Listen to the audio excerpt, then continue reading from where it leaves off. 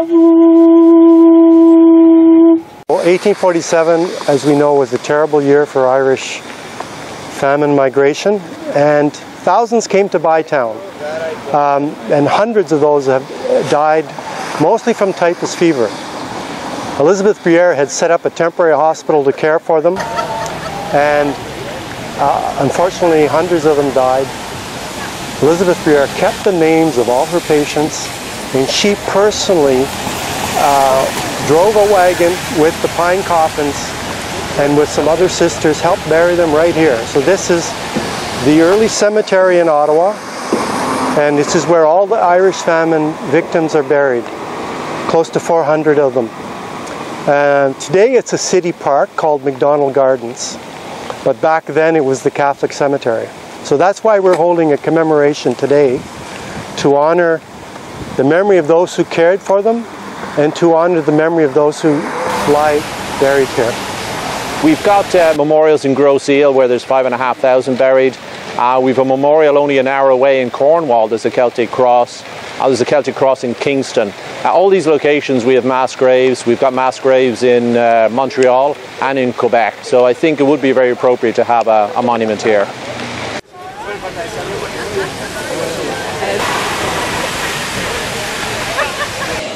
Giadiva Carja, agus felcha huig sermanus cuiv na hán an gorta mór, an la aksha. Good morning, my friends, and welcome to the Irish Famine Remembrance Ceremony on this very Irish day. Bonjour, chers amis, bienvenue à cette cérémonie en souvenir de la grande famine irlandaise en ce journée très irlandaise. My name is Nora Pat Marshall of the Irish Senior Social Group of Ottawa, and I'll be your MC for today. Je m'appelle Nora Patricia Marshall du groupe social des seniors irlandais d'Ottawa, votre maîtresse de cérémonie aujourd'hui. We begin by acknowledging that we are here on unceded territory of the Anishinaabe Algonquin Nation. Commençons en nous rappelant que nous sommes ici sur le territoire non cédé de la nation algonquine Anishinaabe. Kevin Dooley is an Irish immigrant, author, musician and heritage activist. He will now open the ceremony with an Irish lament. Shofan mal shan ernache chasu abanam shivah mavora she an scale anta an sha na an Burtaras agus an Cuachas na dina here in Township and Gorta Moor. Agus Kudis scale is Kudis more than a dini Harnan Shah Grish Grail Goried. This is a lament that's called Shivah Mavor, the cause of my sorrows, about the penal laws and the structure in Ireland that led to the destruction of the people and led to incidents like the Great Famine. And we do know that the majority of the people who came here at the time were Gaelic speakers, so we're not an English-speaking race, and this was their language. So here's a lament from the 15th century that talks right through the whole of that story.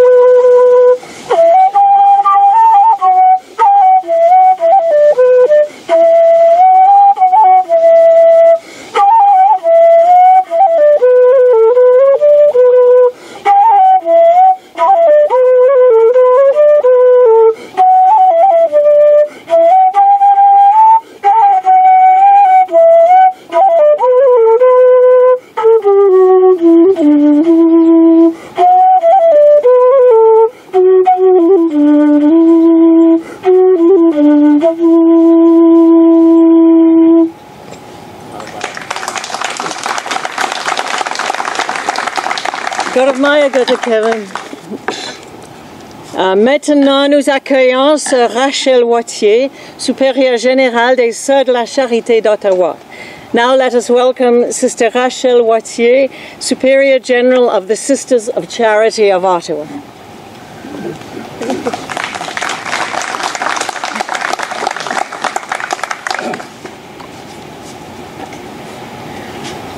We are starting off with a prayer this morning.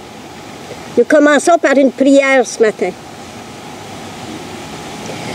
Seigneur Jésus, ici reposent les restes et les semences de ces nombreux immigrants irlandais qui sont décédés des suites du typhus de 1847 et de la famine.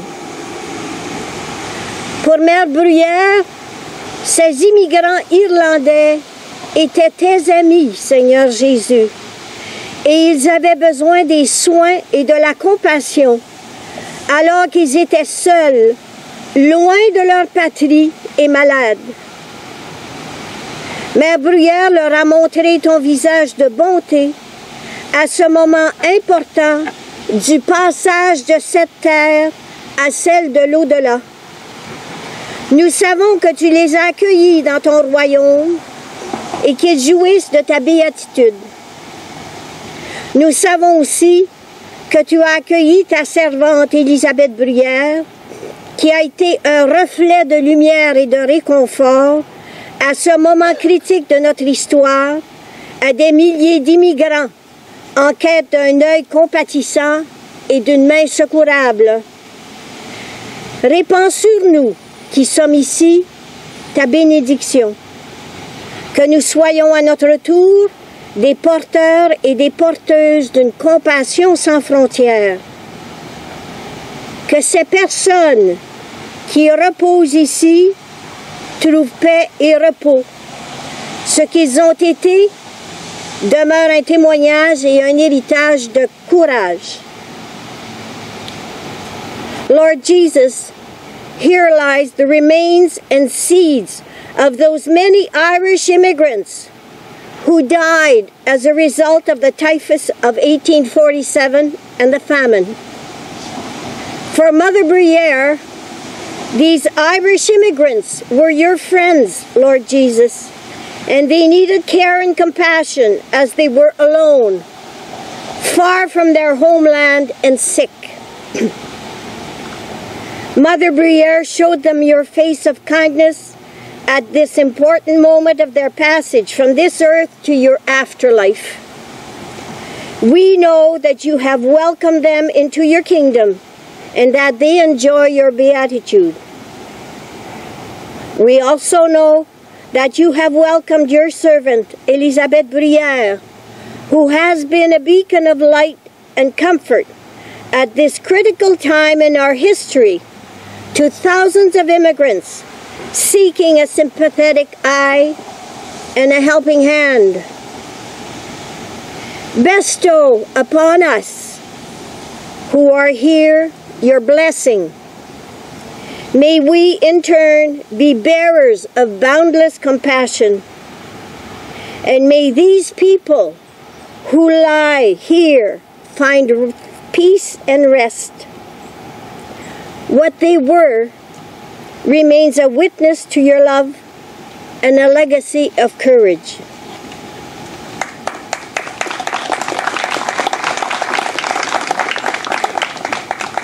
Grand merci, ma sœur. Thank you, Sœur Wattier. Maintenant, quelques paroles du Père Robert Laroche, oblat de Marie Immaculée, récemment nommé curé de la paroisse Saint-Joseph de la Côte de Sable. We will now hear from Father Robert Laroche, Oblate of Mary Immaculate, the new pastor of St. Joseph's Parish in Sandy Hill.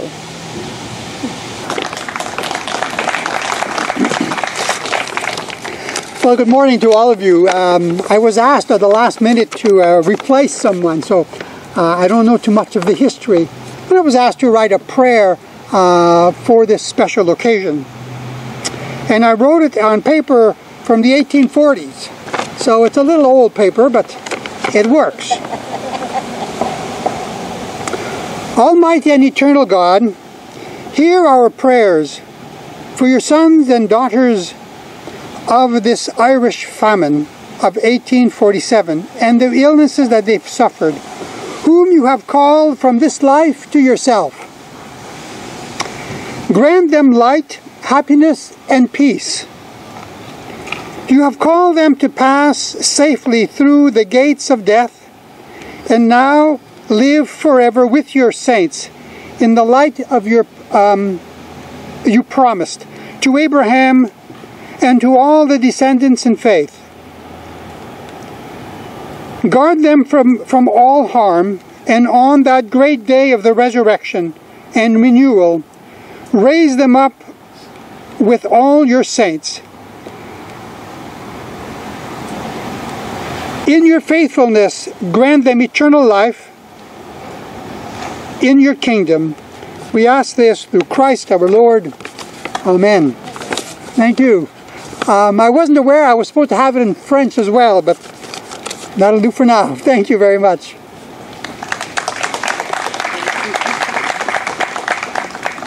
Thank you, Father Laroche.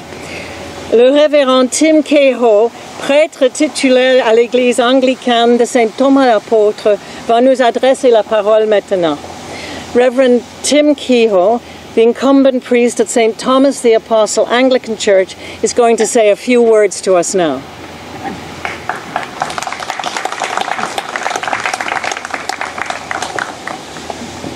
Merci tout le monde et bonjour mes amis. I am Tim Kehoe. I'm an Anglican priest, and I am the descendant and very proud Irishman of refugees who came here from Ireland to the Ottawa Valley on the Quebec side in the 1840s. As I read this litany for the Irish famine and refugees, I invite you, if you feel so moved, to join in the refrain with me. We remember, we give thanks. For the Irish women, men and children who came among us, starving and impoverished, victims of disease and colonial indifference, risking all for freedom in a land they knew not, our ancestors whose memory we carry, may their pain and untimely deaths be not forgotten. We remember, we give thanks. Pour Elisabeth Bruyere et ses sœurs de la charité, the Oblate Fathers, physicians and ordinary citizens who with unfailing courage extended the hand of welcome and healing to strangers bearing deadly disease and misery. We remember their heroism, their compassion, selflessness, and humanity. We remember, we give thanks. For those Christians of other churches who ministered to the sick and dying and labored alongside the sisters on the front lines of the epidemic, crossing sectarian lines that divided communities in their day, we honor their courage. We remember, we give thanks. And may we, in our time, be inspired to welcome the stranger and vulnerable among us, standing against fear, prejudice, and indifference to build a more just and more caring community where the common humanity of all is respected and fostered. We remember, we give thanks. This we pray in the many names of the all-merciful and compassionate Creator. Amen. Thank you.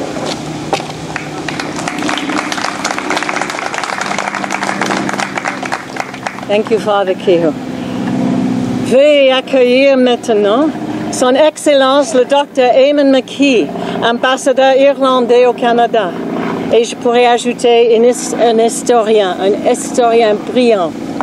Please welcome His Excellency Dr. Eamonn McKee, the Ambassador of Ireland to Canada, and I might add, a brilliant historian.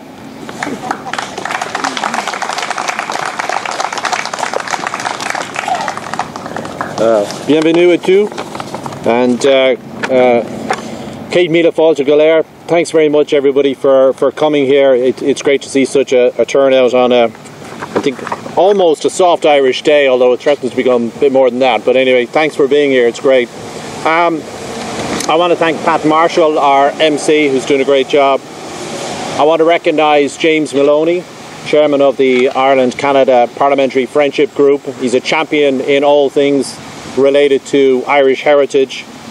I want to acknowledge too Sister Bruyere and the other sisters here who come as representatives of a great tradition of compassion which was on display heroically in 1847. Father Laroche, who couldn't make it, but the representatives here of the Oblate Fathers who equally were heroic.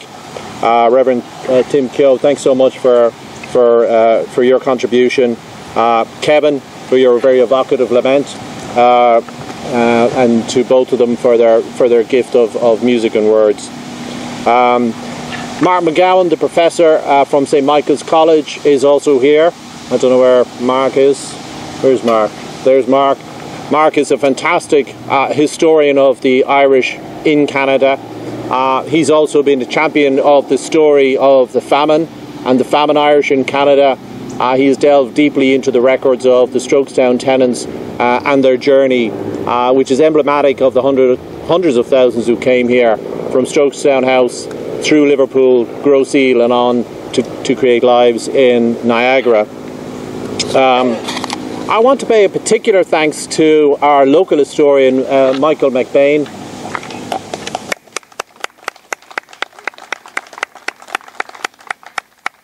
Michael has written a brilliant book on Bytown, 1847, and the role of Sister Bruyere in helping the Irish famine immigrants who made it here.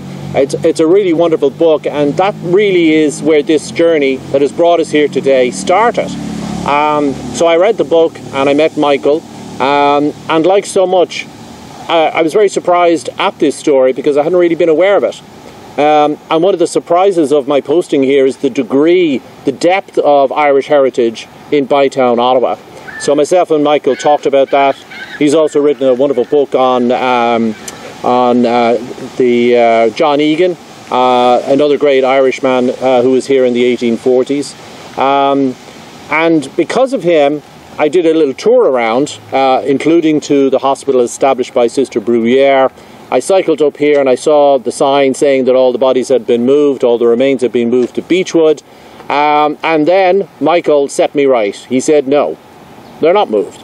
And that was a big surprise because myself and my colleague Sally here in July had gone up to Grosse Ile. And we had a wonderful ceremony there.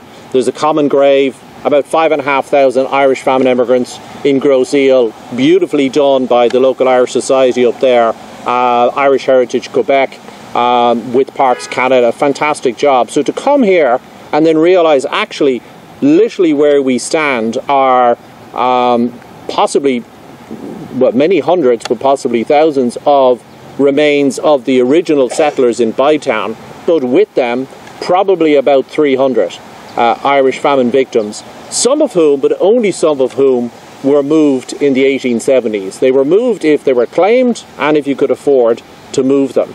And so when I heard this, and having come from Grosse Ile, I said to Michael, why don't we organise a commemoration, which is what's happening today. And I have to applaud Michael for all of the energy he's put into organising this event. It's been fantastic.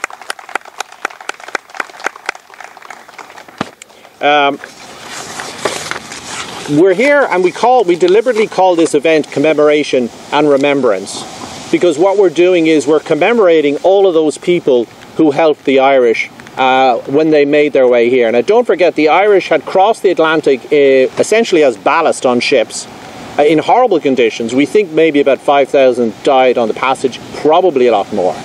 If there was any sign of typhus or what they call ship's fever, they were stopped at Grosse Ile. Horrible conditions there, despite the heroic efforts of the station master, who subsequently committed suicide because he had seen such horrible things that summer. Then they moved on through to Montreal, where we have a common grave, and look, the representatives here from Montreal and the Black Rock Common Grave there, possibly 5,000 to 6,000 remains. We have thousands of remains in Quebec at Point St. Charles. Only an hour down the road in Cornwall, there's a Celtic cross to commemorate a common grave of about 50 victims. We have them in Kingston, Toronto, and now we have here in Ottawa another area to be commemorated regarding the Irish Famine victims. So the heroism, I think we have to underline as well, because back in those days they did not understand the nature of the disease. So you were literally taking your life in your hands when you were helping these poor Irish who were coming in their thousands to Bytown. And Sister Bruyere, with her less than 20 nuns, some of them teenagers, some of them from Ireland, helped these people and helped them survive. The Oblate Fathers equally took great risks. We had volunteer women, and we had, for example, the emigrant agent George Burke as well helping. All incredibly heroic people that we want to remember and commemorate today. But it's also about remembrance. It's about the people who fled here from Ireland in 1847. Now, there's a lot of talk in Ireland and a lot of discussion historically about how the famine started, and a lot of historians and commentators would say it started in 1845 with the failure of the potato crop. But in reality, the famine begins in 1800 when the British government abolishes our parliament. And from 1800 onwards, Ireland's neglected. It plunges into the worst poverty in Western Europe. Dublin immediately declines, the economy declines, the agriculture declines, and it coincides with a rise in the Irish population, which had suffered in the previous wars of conquest and wars of religion. But as the population is growing, the economy is sinking. Now, only in Ireland was this regarded as a disaster. In every other Western European country, a rising population was regarded as a good thing. It was a good thing for the economy. The difference was that those countries were sovereign countries and Ireland was a colony. And in a colony, a rising population was regarded as a danger. So when the famine came along, the imperial authorities in London saw this horribly as a solution. They give some assistance in 1845, 1846, but then they suspend that assistance because they want to move the population and they want to correct the population and they don't want to upset the economy. So they still export food. This realization in the winter of 1846, early 47, spreads panic amongst the Irish. They realize help is not coming. But to get to America is expensive. But the British allowed them to get on what are essentially lumber ships, packed onto these lumber ships to leave. And of course they came to Canada because London controlled the immigration policy. So whatever way we look at the causal origins, we have to go back and understand that it is essentially an outcome of colonial policy. But what it did do was it advanced the cause of Irish independence, but it also advanced the cause of Confederation in Canada, because Canadians realised that they actually were at the receiving end of a solution for the British in Ireland, as it were. And so it did generate a huge debate. But in remembering the people who died, I think we also have to remember the tens of thousands of people who survived and who made lives in Canada and made a huge contribution to Canada. So while we remember the people who are literally buried under our feet here, and they deserve to be remembered, we also celebrate the great story of the Irish in Canada. And we have to thank as well all of the Irish societies that have protected and defended all of the sites where the famine Irish are buried. It's thanks to them, for example in the 1990s when there was discussions about the future of Grosse Ile, it's thanks to them that Grosse Ile is what it is today. It's thanks to them we have a Celtic cross in Kingston and a Celtic cross in Cornwall. And obviously there's some work for us to do here in Ottawa to revive that memory of the disaster of 1847, the greatest humanitarian disaster to afflict Canada, and to celebrate the story of the Irish in Canada. So thank you all for coming. Thanks to everybody who made this possible, my colleagues in the embassy, and we look forward to building on this event today to properly memorialise what this site represents and the people that are here, and we remember them. Gurmila Mahagud, thank you.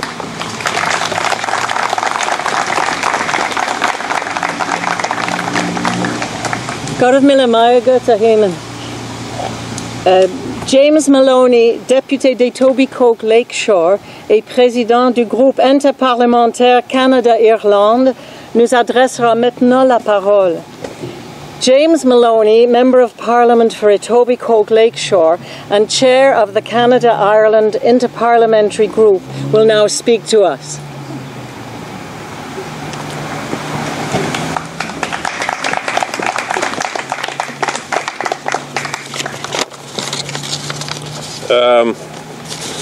I am a politician. I'll try to speak loudly so everybody can hear me.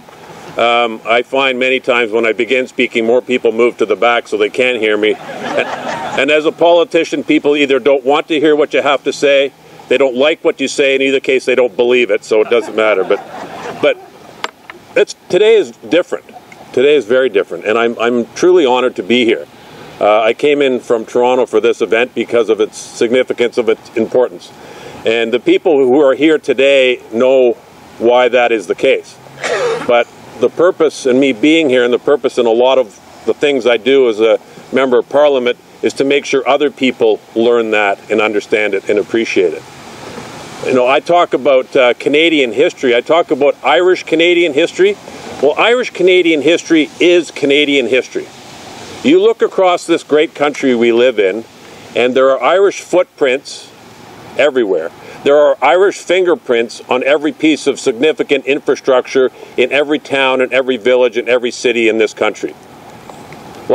Just last week, this weekend, I was sitting around a campfire with a friend, and she was telling me about her grandfather who came to Canada in the late 1960s, and he was in the construction industry, and one of his proudest moments was laying the last piece of marble on the top of First Canadian Place in downtown Toronto, and how much that meant to him, and how much it means to her.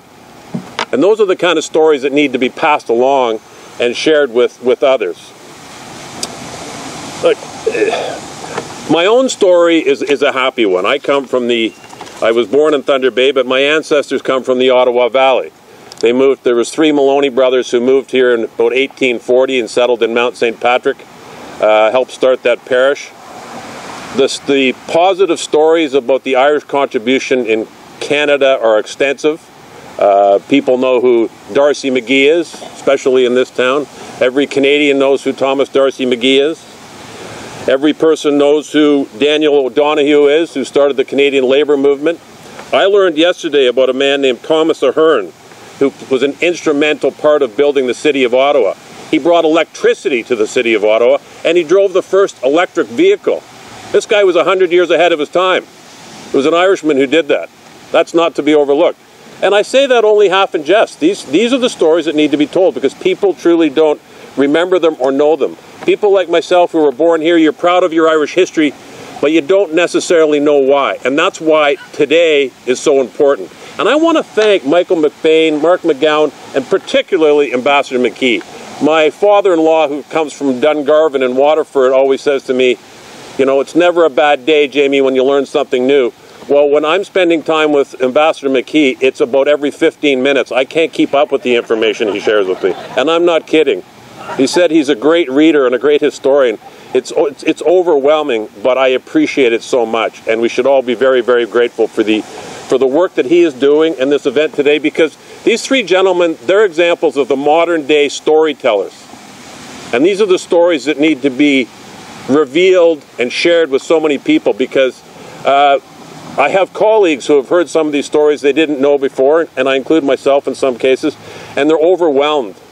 They didn't know this. They didn't know this great contribution that the Irish made to Canada. So that's why today is so important. But the stories aren't all happy stories with happy endings, and that's really why we're here today.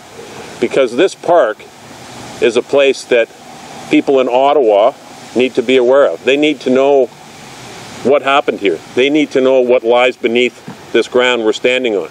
And that story needs to be told across Canada, but we need to start that here. So we need to build on this event today, commemorate the occasion, share the information, and so when people come into this park going forward, they know what is here and what happened here.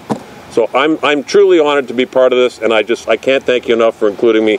And My constituents know that I'm in Ottawa to represent them, but anybody who knows me personally knows that my real passion project is Ireland and Canada. So thank you very much.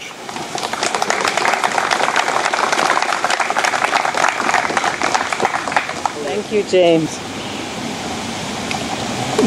Jim Watson our mayor was to come today, but unfortunately he cannot be here due to the funeral of Madame Gisèle Lalonde, who is the one who kept Montfort Hospital for us. Le maire d'Ottawa, Jim Watson, ne pourrait pas être présent ce matin en raison des funérailles de Madame Gisèle Lalonde, qu'on aime bien parce qu'elle nous a gardé l'hôpital Montfort. Now, we will hear from Dr. Mark McGowan, author, Professor of History and Celtic Studies at the University of Toronto and interim principal of the University of St. Michael's College. Dr. McGowan is renowned for his work on the Catholic Church in Canada and the Great Irish Famine. Nous allons écouter maintenant le Dr. Mark McGowan, auteur, professeur d'histoire et d'études celtiques à l'Université de Toronto et directeur par intérim du Collège Saint-Michael de l'Université de Toronto. Le Dr. McGowan est reconnu pour son travail sur l'Église catholique au Canada et sur la Grande Famine irlandaise. Dr. McGowan. You haven't heard me yet.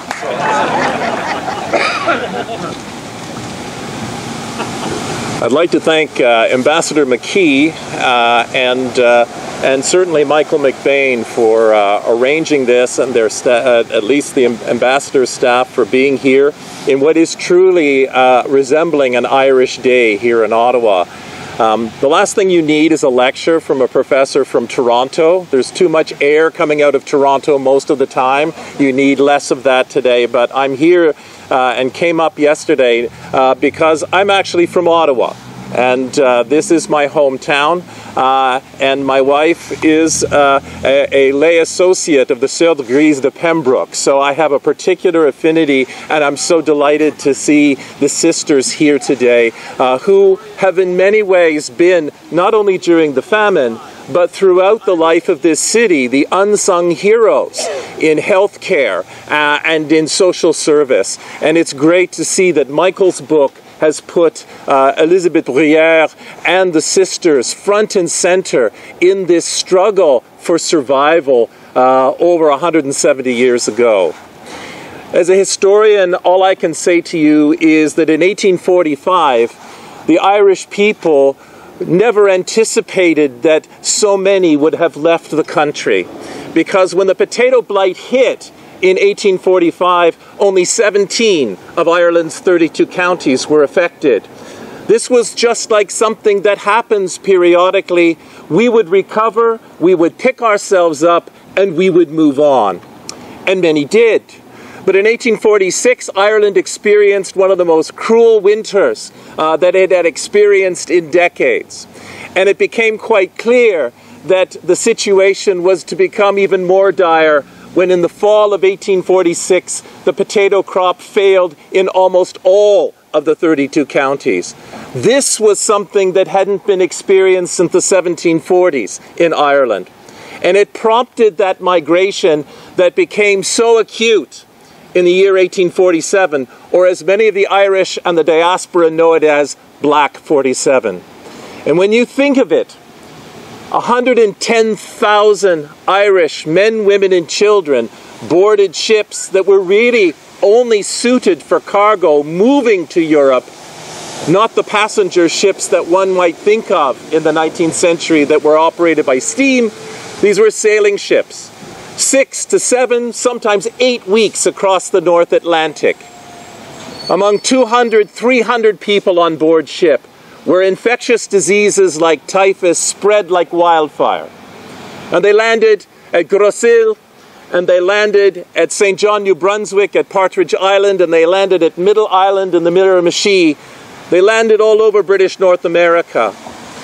And interestingly enough, the welcoming faces that they found first as they came to what is now Quebec and Ontario were the faces of the clergy, both Anglican and Roman Catholic, and particularly the women religious, who often are left out of the historical record. The Sisters Hospitallers of St. Joseph of Kingston, the Sœurs Grises de Montréal, the Sisters of Providence of Montreal, the Sisters of the Good Shepherd of Montreal, the clergy of Quebec, and of course the Sœurs de Charité d'Ottawa under Madame Bruyere. And then in Toronto by secular clergy and eventually the Loretto Sisters. As a historian and as a social historian, the stories we tell aren't just from the pulpit or from the politicians or from those who had positions of power within a society. History is here. It's below our feet. The history of ordinary people like you and like me, who tried to make better in a new world on the face of catastrophe. And one of my tasks as a historian is to uncover these stories, the stories that have not been told, the stories from below, and in religious terms, the view from the pew. And so today we gather, what I say, is on sacred ground. Sacred ground to the Irish, but sacred ground to common people who lived lives and died of normally diseases that could be cured in our own time, but weren't in the 1840s. And one of the important messages that I want to give to you today is that this story will be retold and continue to be told as we discover places like MacDonald Park, as we discover places all along that corridor where they traveled, where 1 in 5 of these migrants in 1847 died before the end of the year. 1/5. How many burial places have we yet to discover? Our task is how shall we say, difficult.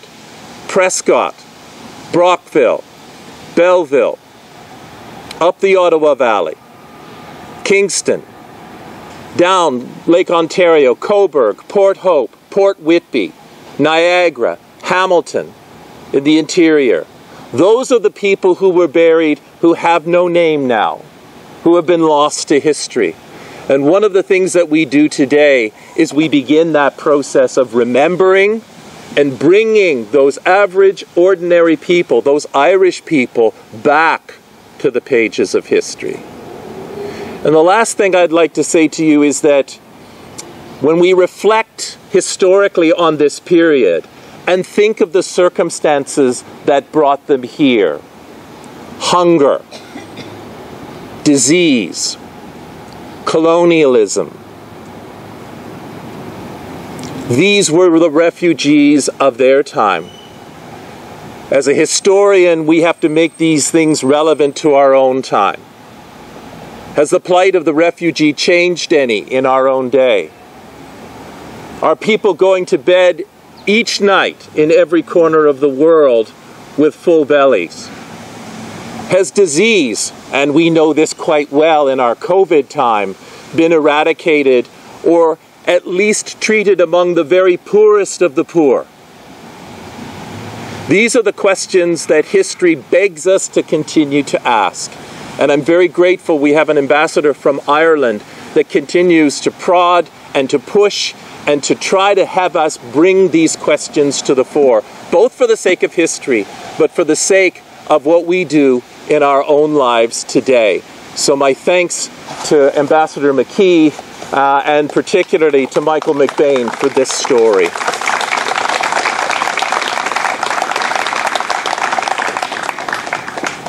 Many thanks to you, Dr. McGowan. 7 years ago, local author and researcher Michael McBane began researching Mother Elisabeth Bruyere.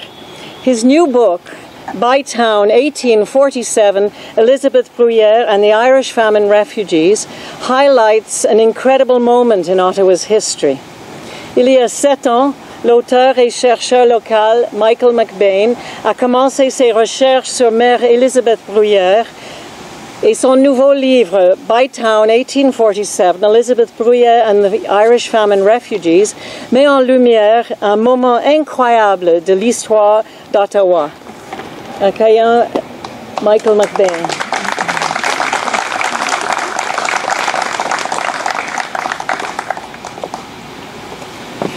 Thank you for coming. It's hard to keep the tears away. It's so moving. Il y a 175 ans cette année, Mère Bruyere, ses sœurs, les Oblats et plusieurs d'autres personnes ont ouvert leur cœur aux misérables Irlandais.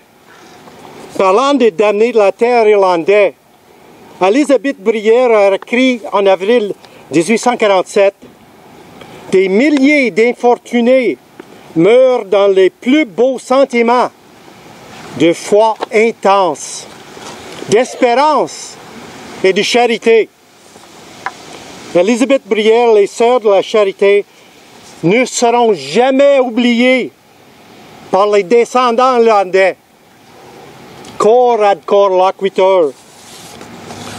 Leur établissement de soins de santé public à Ottawa est un héritage vivant qui nous inspire à qui nous inspire tout à ouvrir nos cœurs aux malades, aux pauvres et aux réfugiés.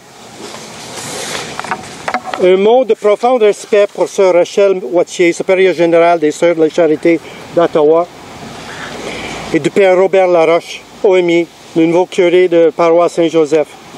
Merci pour vos présences ici aujourd'hui. Et un grand merci à son Excellence Eamonn McKee, ambassadeur d'Irlande au Canada. Grâce à lui, cet événement est arrivé. I just want to reflect on 4 paragraphs from the Bytown 1847 book, just to sketch an outline of the historical past, which explains why we're here, standing here today. The Irish refugees arrived in Bytown by the thousands in crowded barges, towed by a steamboat. Bytowners had never before or since seen such famine-stricken creatures as those that descended on their town the summer of Black 47. Packed in like cattle, they had no place to lie down, little or no shelter from the elements. That summer saw heavy rains in June and temperatures of 90 degrees in July. Elisabeth Bruyere and her teenage novice, Marguerite Esther Cadieux, they picked up the first typhus patient to admit it to their hospital on June the 5th in 47. The patient's name was Honora Cunningham, 19 years old. She was admitted in a semi-conscious state and was so filthy that her clothes had to be cut from her.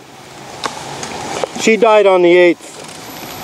Sisters picked up 11 seriously ill immigrants covered in lice. The sisters had to be strong to carry out this work. It included lifting the bodies in pine boxes and putting them on horse carts and driving them from Cobourg Street today to what was the graveyard where we're standing. Sister Bruyere accompanied her sisters when she could to bury the dead. On July the 13th, 1847, she went with them to bury 9-year-old Anastasia Brennan. We did not risk removing all her worn clothes, Bruyere wrote. She gave off a foul odor when we tried. They were anxious to coffin the body and have it taken to church for a funeral before arriving at the graveyard. Her body was black as coal. I do not think that this will be the last one. A resident observing what was going on said it was not unusual to meet 15 or 20 coffins coming to this graveyard in a day. May the Irish refugees buried here rest in peace, and may those who tended them, especially Elisabeth Bruyere, inspire us to keep our hearts open today to refugees, the sick and the poor. Thanks everyone for coming, especially Ambassador McKee, without whom this event would not have happened.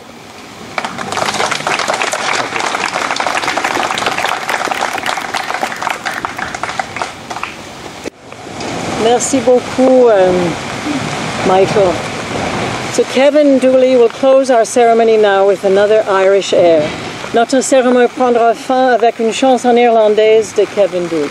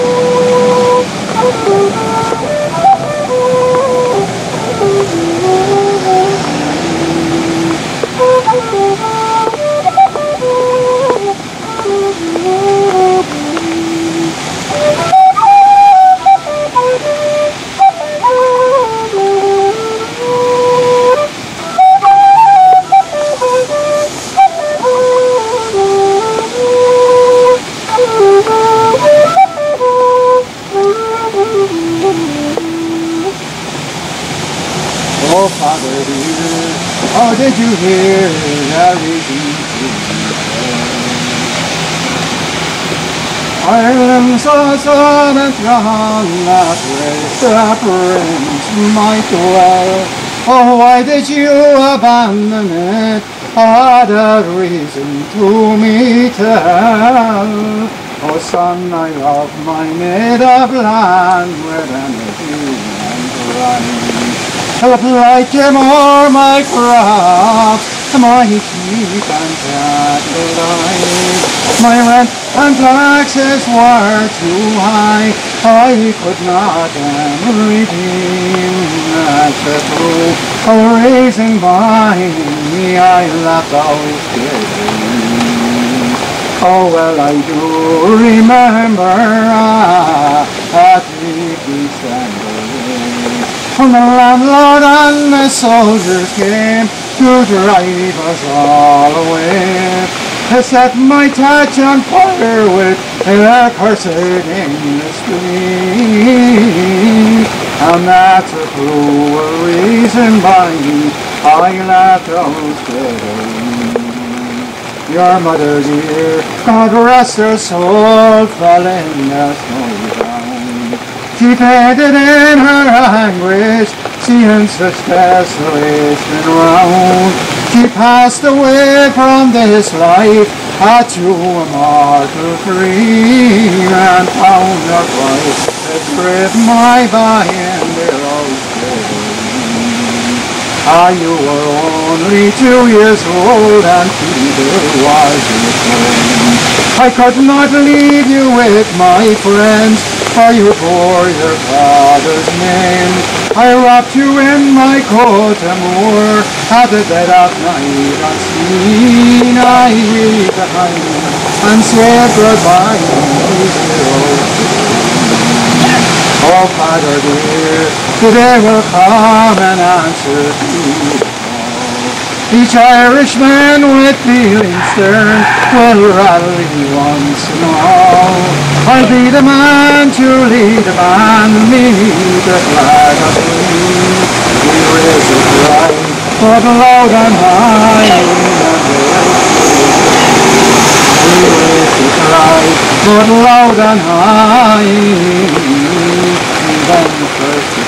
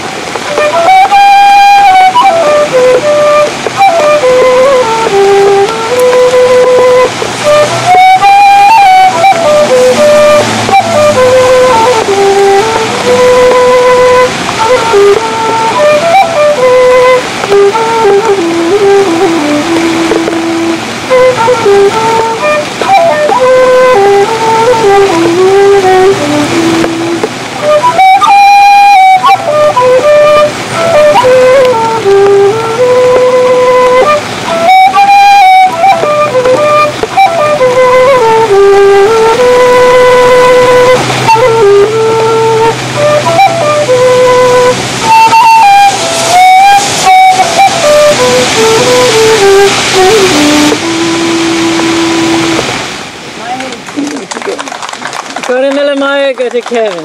A most fitting ending for our ceremony, Sean knows. Merci à vous tous pour votre présence aujourd'hui et bon retour à la maison. Many thanks to all of you for being here with us today and safe home. God of Mila Maya Giva Georgia, agus Slano Walya.